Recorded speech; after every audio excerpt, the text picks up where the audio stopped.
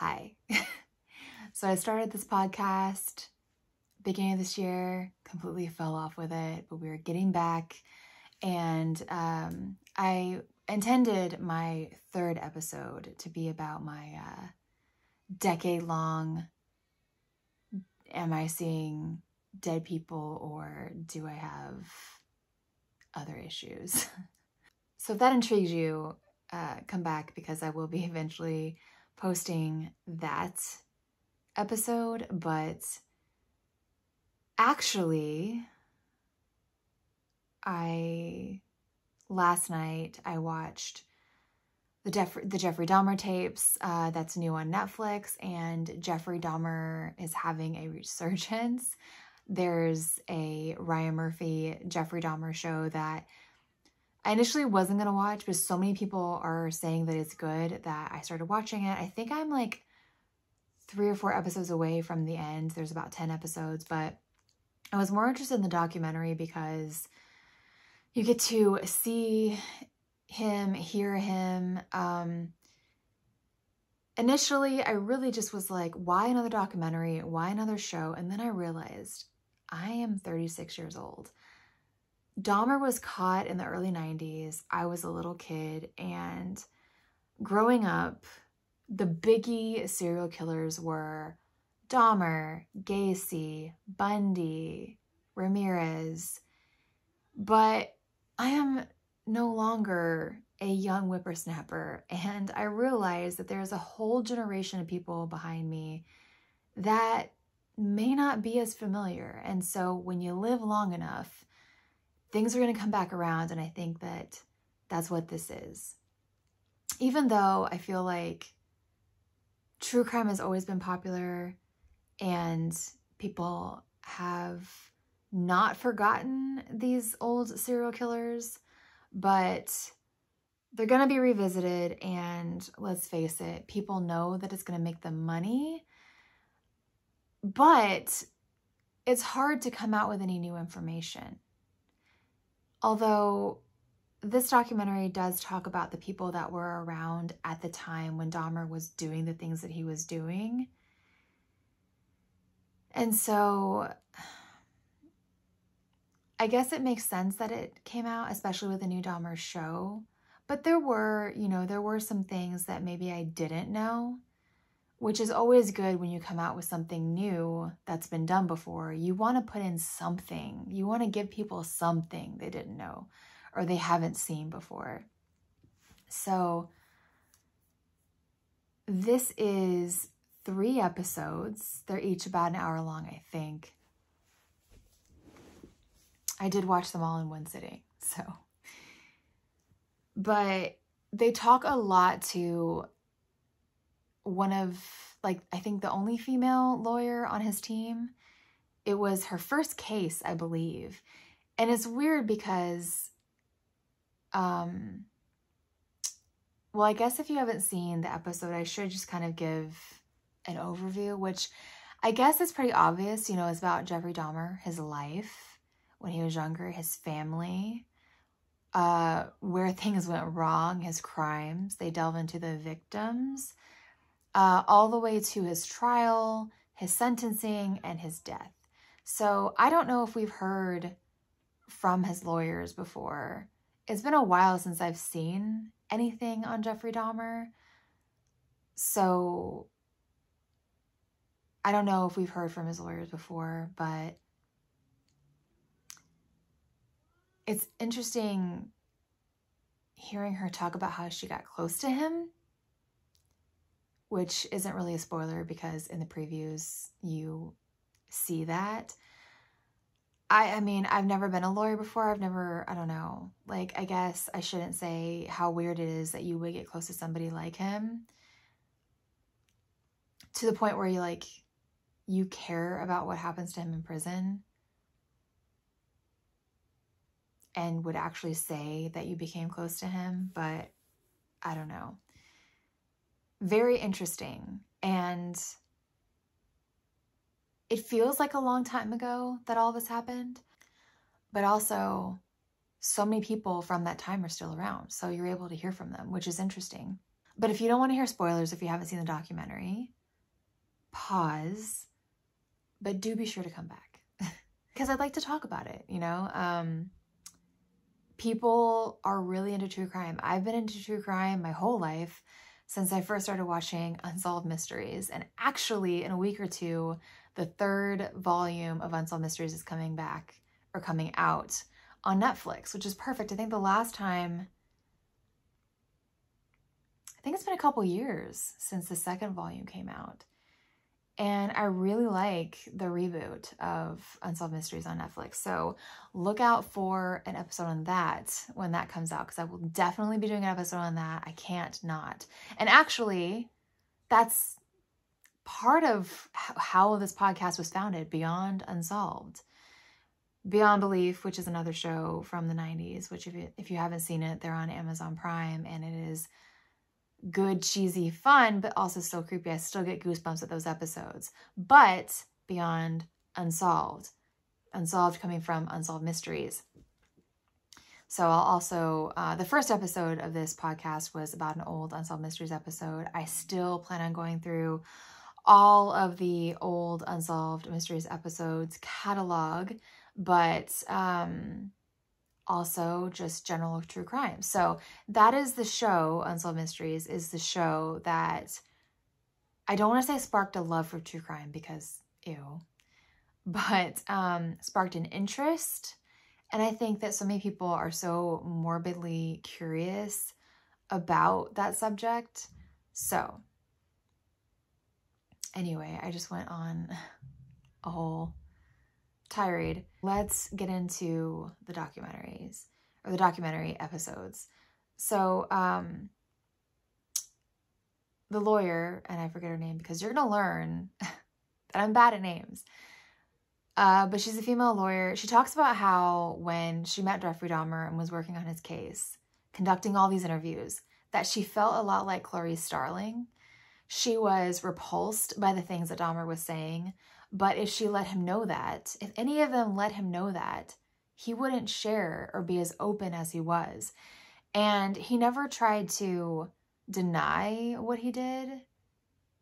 He was very matter-of-fact about what he did and owned it all, but he genuinely didn't know why he was the way he was. He felt like he couldn't control the way that he was, and he genuinely wanted to know what was wrong with him. So she had to be non-judgmental. And I've seen interviews with him before, as well as other old serial killers. But it is still so strange, like, seeing him in interviews and hearing him talk about what he did. Because in the interview, he's just in a room talking like a normal person about really fucked up shit that he did. And one of the things that people say about Jeffrey Dahmer is some people thought he was good looking and normal looking, and you wouldn't think that he would be cutting up and eating people and creating zombies in his apartment with people so close to him on all sides. And they were also surprised about what was going on feet from their apartment. And so that is, I think, what fascinates people about some of these killers is, especially if they're not,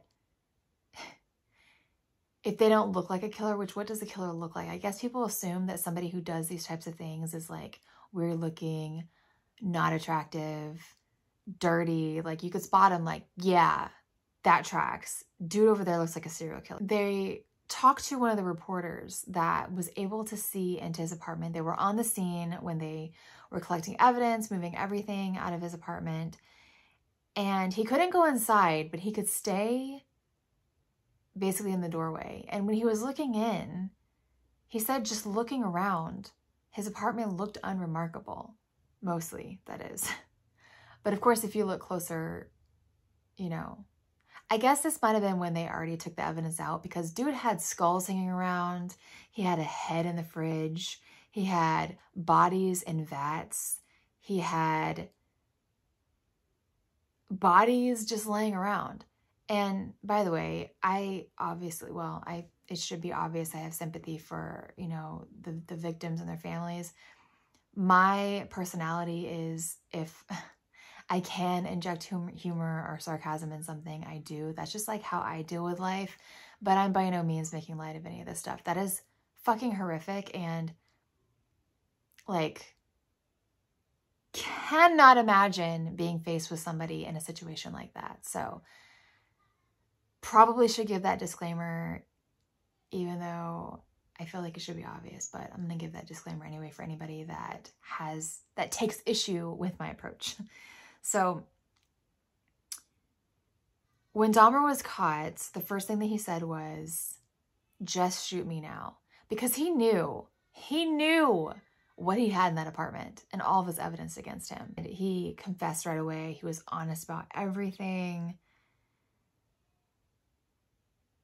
His defense, because he was like, I did this, there was no denying that he did this. He was not going to get off again, because that's one of the points in this documentary. It's one of the points in the Dahmer show, is that dude got chance after chance after chance after chance, which could be because of who he was, what he looked like.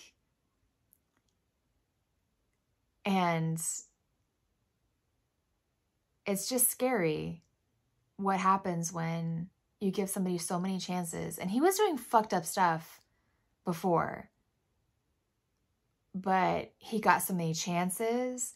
Police didn't want to get involved because they knew that, I was so young when all this happened, but I don't know if it's like this now as much, but apparently police officers didn't like to get involved in homosexual relationships. They didn't take them seriously. They didn't help when people needed help. Scary. If you think about it, if you put yourself in someone's shoes who was living that at the time, who went through it, who didn't make it out of the situation with Dahmer, and nobody would help them. People were not taking seriously. Jesus, like, that is a terrifying world to live in. So because he confessed, the task at hand for his defense team was to determine if he was insane. And I don't have any actual experience in any of this, but I did take some classes because I have a bachelor's degree in legal studies. I had wanted to go to law school, but I didn't. But this is one of the things that you learn in those classes, or like criminal justice classes. Somebody who's not familiar with what can make somebody legally insane would look at what Dahmer did and say, yeah, obviously he was insane. But from my understanding is, to be insane, legally insane, you basically have to not know what you did was wrong. I think that is really what it hinges on. And he knew that it was wrong. And you can have a mental illness and not be mentally insane. You can be guilty but mentally insane. Or not, Jesus. You can be guilty but mentally ill. Guilty but mentally ill or an insane verdict are two different things, if I'm correct. So in the documentary, it kind of starts from the beginning, his childhood. His dad was absent because he worked a lot. His parents fought. His mother probably, I think, had postpartum anxiety, depression. He had a brother that was, I believe, six years younger than him, and got more attention because he was the baby. So he felt alone a lot, which that is one of the things that he talks about for why he did what he did, is he didn't want his partners to leave him. So he was always alone, apparently, always lonely from day one. But he knew that he was gay from the age of 13, and he wanted somebody to be completely submissive to him. He claims that it was never his objective to kill anybody, but he wanted to keep them. And there's one part of the documentary where there's a reporter on the scene and he's talking back to the reporters in the studio, and he's describing what has been found in Dahmer's apartment. And you see the clip with these reporters and they were literally like jaws dropped. They had no questions, like dead air. They did not know what to say. They were just like, for like a prolonged period of time. So back to his childhood. Well, actually, I think he was 18 by this time. When his mother left, his mother up and left. So his dad thought that his mom was staying at the house with the kids. And he like went, and I guess he was probably like screwing around, I think. But his mom took his younger brother, left Dahmer at this house. So his dad doesn't know that the mom is gone. Dahmer's at the house alone. And when his mom leaves, he never sees her again. And the dad has been gone for months. So Dahmer is literally living alone in this house, drinking constantly, getting into some shit. This is when he starts the killing. I think he kills one time and then doesn't do it again for a while. And then just side note, you know, obviously I know that his mom had issues mentally. But as a mom, I have a 3-year-old little girl. I only have one kid. But even if I have multiple kids, like, how do you leave a child? I know Dahmer was 18. I know he was 18. But still, he didn't want her to go. I think he asked her not to go. And she's like, dude, you're an adult. But at the same time, like, your kids are always your kids. And she abandoned him. And, like, even if your kid's an adult, don't you still want to check up on them and be close with them and see them, you know? Because even if somebody is freshly 18, you're still a kid. You don't know what you're doing. You need your parents still. I don't know. I just was just like, man, that mom. I don't know if you can hear my kid crying. She's with her dad, like in some part of the house. I don't know what happened, but anyway, she's fine. Actually, she's probably just really tired because we went to this farm that had pumpkins and stuff. And we were there for like an hour and a half, and I think she's just like worn out. Oh, she's calling my name. She's fine. She's with her dad. Actually, I'm gonna be seeing her pretty soon because I need to take over and put her to bed. But anyways, let's just get through this episode. The only mental disorder that I heard anybody talk about relating to Dahmer was necrophilia. How did they not find other mental illnesses? I will never understand. Yeah, they only mentioned they had necrophilia, but surely, like, their dude had a smorgasbord. Am I saying that right? I don't know if it's smorgasbord, the word makes no sense now. I don't even know how to say it. Of issues. Dude had to have a laundry list of mental illness, but the only thing I heard anybody talk about was the necrophilia. 'Cause duh. But back to Dahmer's backstory, he was an alcoholic. He failed college. He was in the army as a field medic, flunked out of that too, but that is how he learned to identify organs. Okay, the first person that he killed was a hitchhiker, I think. And he talks about having scattered the remains in his yard. But if you are watching the documentary, it looks like his house was out in the middle of the woods. So I guess maybe you would think they're like parts of animal or something. I don't know. But that's what he did, because just another way of keeping them with him, like on his property, because he was living at home at the time. And in the interviews, one of the ways that they kept Dahmer comfortable and talking was they gave him copious amounts of cigarettes and coffee. But Dahmer also talked about how he he was asked about actual relationships that he had with people.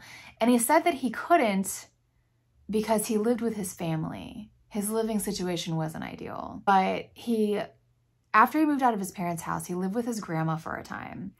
And he talks about how his grandma purposely ignored the signs of what he was doing, but he deeply loved her. And he even called her the perfect grandma. So when he was living with her, he stole a store mannequin and took that back home and was intimate with it, but was ultimately disappointed, as you would be if you're trying to bone a mannequin. He wanted the real thing. And so one of his jobs that he had was working in a chocolate factory, which sounds kind of amazing. I love chocolate. Then he talked about what he actually used to start drugging people because from the first time he killed somebody to when he began killing was 9 years. So he used Halcyon, which was his own sleep medication, and he started drugging men in bathhouses just so that they couldn't leave and he could dominate them, because his big thing was he loved snuggling and listening to their heartbeat. But he would often give these men way too much of his sleep medicine. So the next person that he murdered after his 9-year hiatus was a man that he took to a hotel, and he says he didn't mean to murder him. The first 2 he didn't mean to do. But he was drunk too. And when he woke up, this guy was dead. He claims that he doesn't remember doing it, but that he must have done it. But that while he was intoxicated, he just let go of his inhibitions and did what he really wanted to do. And so this man wound up dead. But after that 9-year hiatus and the accidental murder, it started his compulsion to kill. And another thing that's referenced a lot is how much he loves The Exorcist 3. I don't think I've ever seen it. I've seen the first one, classic, you have to see it. I've seen the second one, but I don't remember a lot about it. I probably need to revisit it, but now I kind of feel like I've heard that The Exorcist 3 is actually really good.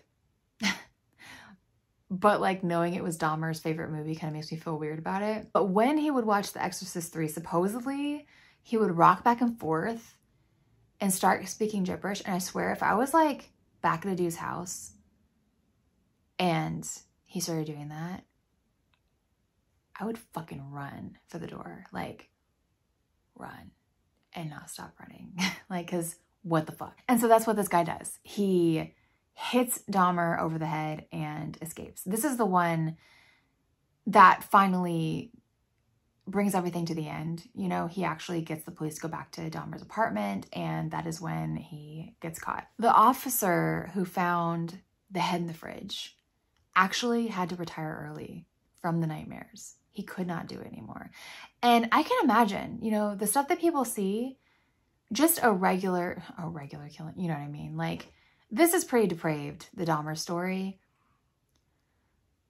So I'm sure when you see something like this that goes on for as long as it did and has so many fucked up details as it does, there's, necrophilia, there's cannibalism, that would probably especially fuck somebody up. So I can only imagine, that people can do these police jobs for so long, because it has got to fuck you up mentally. And one of the things that actually annoys the shit out of me with the Dahmer thing, with the Dahmer situation, the Dahmer case, is he really plays up the pity card. He tries to get people to feel bad for him. He says, I just wanted these people to stay with me. It's dude, you got men to come back with you to your apartment.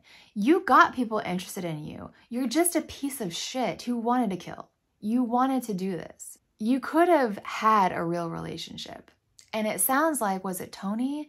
The man who was deaf. It sounded like he probably spent the most time with him, because they had seen each other before. It wasn't that he took him back to his apartment the first night and killed him. So it's like, he could have had a relationship with this man. But Dahmer was so sick, and he wasn't driven to do this because he was lonely. I mean, he knew he was sick, but he did this for no other reason than he was just a sick, evil person. If you didn't want people to leave you, and it's not like he couldn't get anybody, because like everybody says, he wasn't a bad looking guy, and he clearly got so many men to go back to his apartment. So he could have had a real meaningful relationship.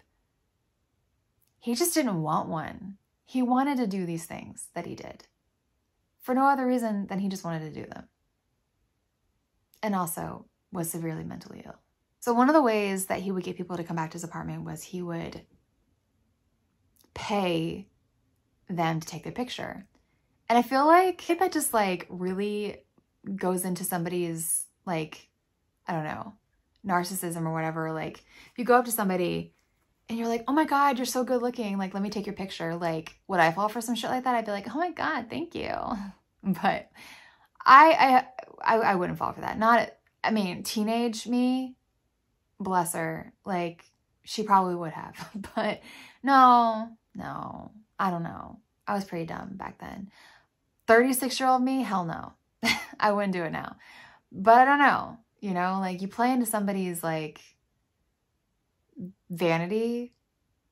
And I guess also if you need the money, I guess that makes sense why he would have lured so many people back to his apartment. The first time he gets caught and has to go to jail, he assaults a 13-year-old boy and only gets a year of work release. I don't know how it was back in the late 80s, early 90s, where you are a grown man and you were caught assaulting a 13-year-old boy and you only get 1 year work release, meaning he basically just like lived at a jail but was able to leave to go to work, and he only did that for a year. And the judge said that he wasn't, I think I might be like mixing up the documentary and the movie, but I think that the judge didn't tell his boss, like he kept his job and he didn't tell his boss like why he was on work release. So this judge was trying to give him a second chance, even though he didn't deserve it. He fooled everybody. He had this really good facade. It seems like he was able to just talk his way out of anything, and the fact that he looked unthreatening, people just never held him accountable.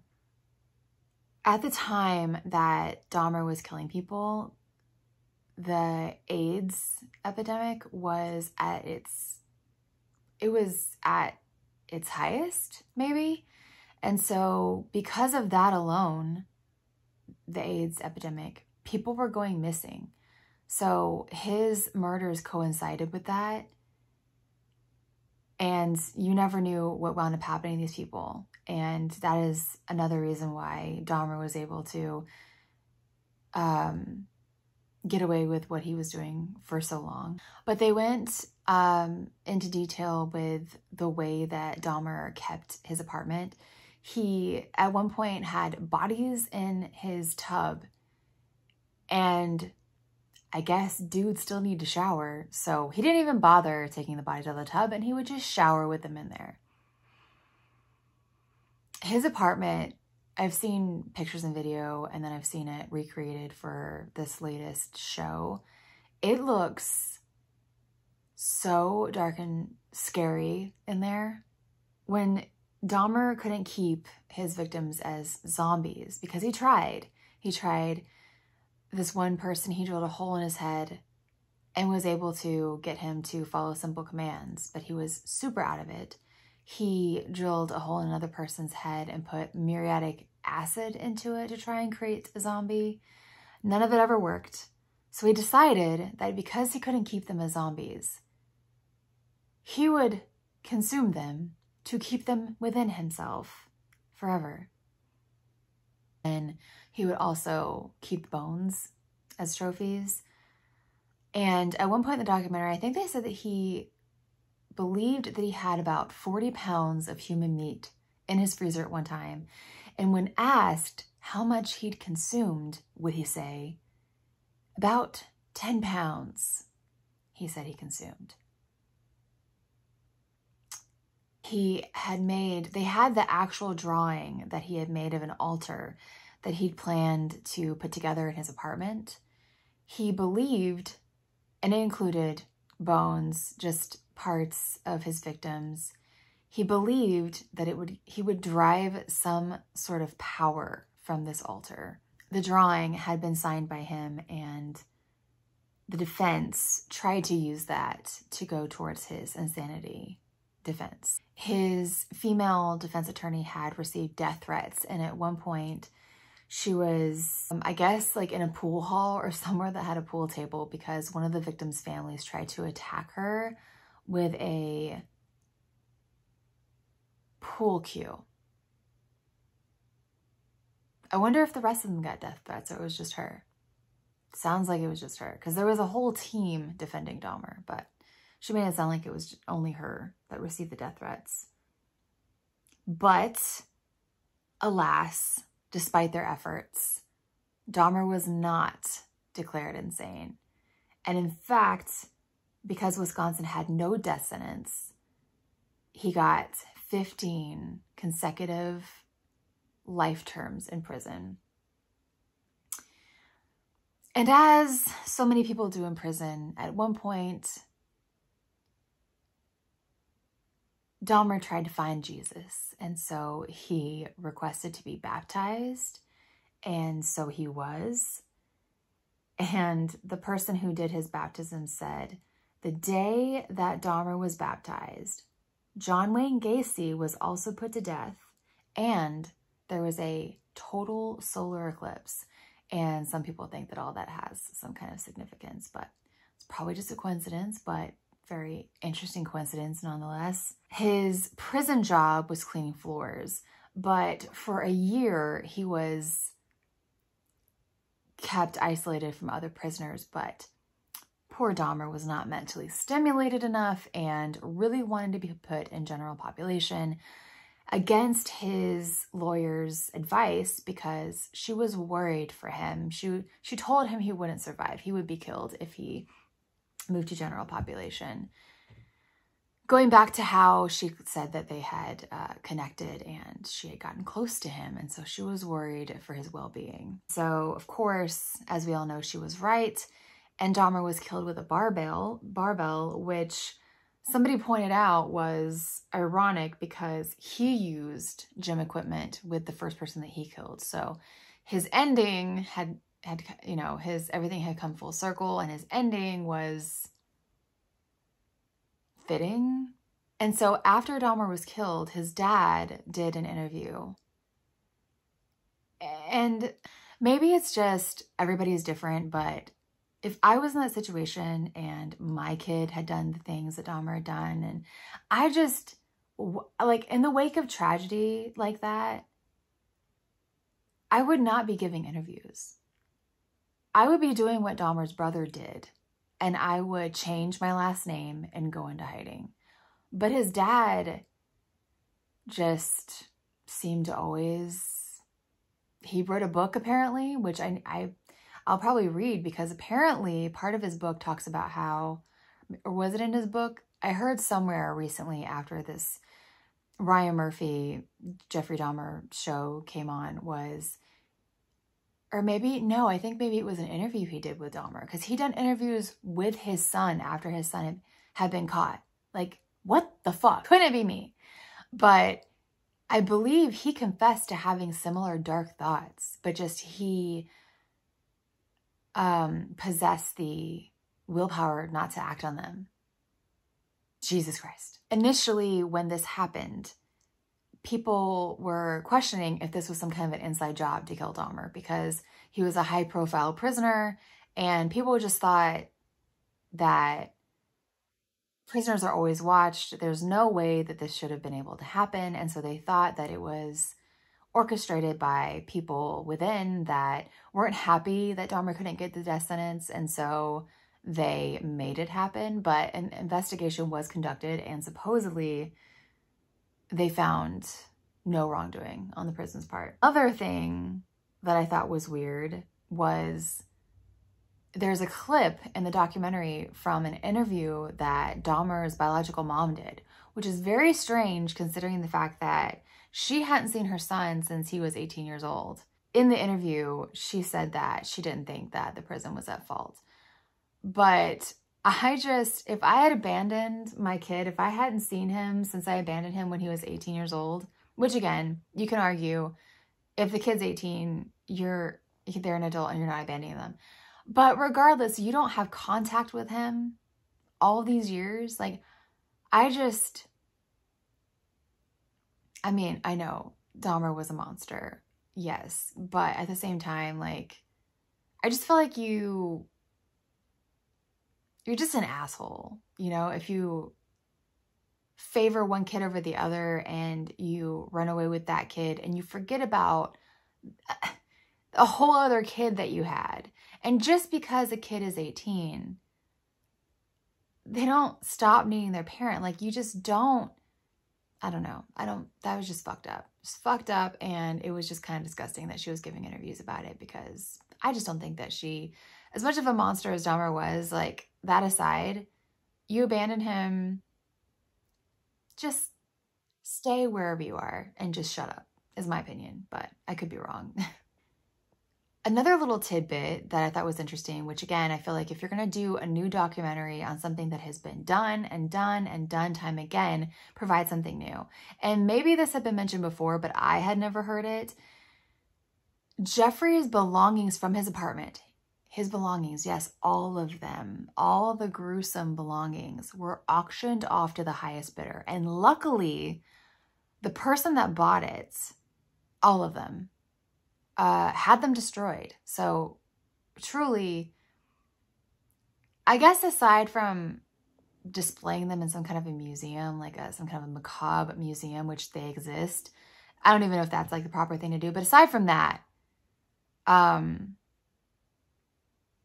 like, destroying them is really the only decent thing to do. And they donated the money that they raised from the auction to the victims' families. So very good.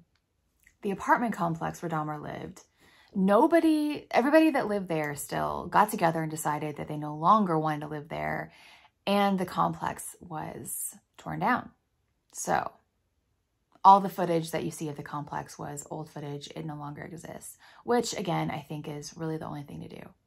The only thing to do. But that is it. Those are my thoughts about the documentary. I thought it was a good documentary.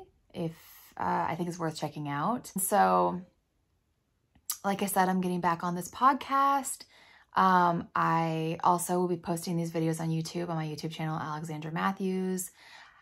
Beyond Unsolved has an Instagram under the same name. So if you liked this video on YouTube, like, comment, subscribe, stick around. I've got a lot more of these coming.